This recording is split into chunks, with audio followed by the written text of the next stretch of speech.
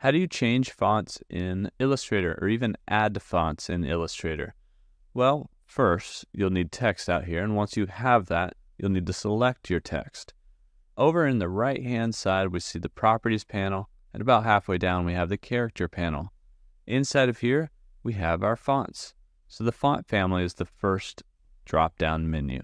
And when we click on that, we can look at all the different fonts that are installed on our computer. We have a few different options on sizing that we can see the previews. We can do some selected text to see what that text looks like. You can also see as I hover over any font, we see the font change in our design. I don't have to click on this to see a preview of it inside of my font or inside of my design. We have a few other filter options and also a Find More tab.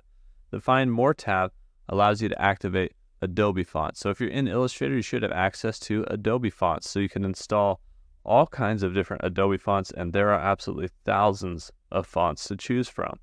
Now, if you have a custom font you downloaded or something you licensed or purchased, you can actually utilize that font just by simply installing it on your computer. Once you install it on your device, you may need to restart Illustrator, but it will show up here in your list of fonts. And you could simply search for it or just find that font by name in here and then click on it. From there, you can actually select the font style or weight. There may not be many options here, or there may be a lot of options here. It just depends on the font family. And also you can do font size, letter spacing, kerning, everything like that right there in the character panel. And that's how you can change fonts and add fonts here in Illustrator.